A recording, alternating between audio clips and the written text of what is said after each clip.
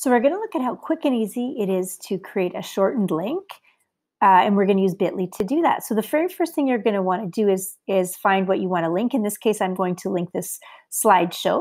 So if you're linking from Google, it's important that you're always checking your shared settings. Here, I want to change it so it's not private only to me, because that would send error messages, and I'm going to change to anyone with the link.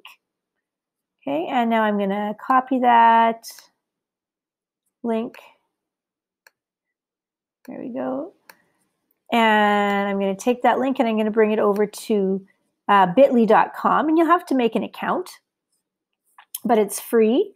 And the nice thing about a Bitly account is that it always will keep track of how many times that link has been clicked. So that is another really great reason that you might want to use a link shortener. So I'm going to click on the big create button at the top.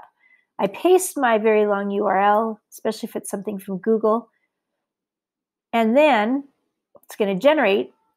And I could just go with copy and use this, but I always want to use something that's custom.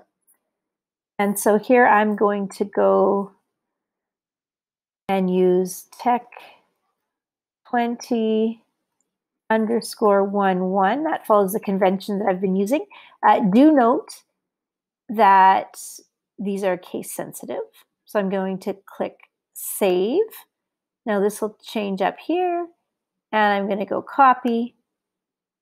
And now that link is ready to put anywhere.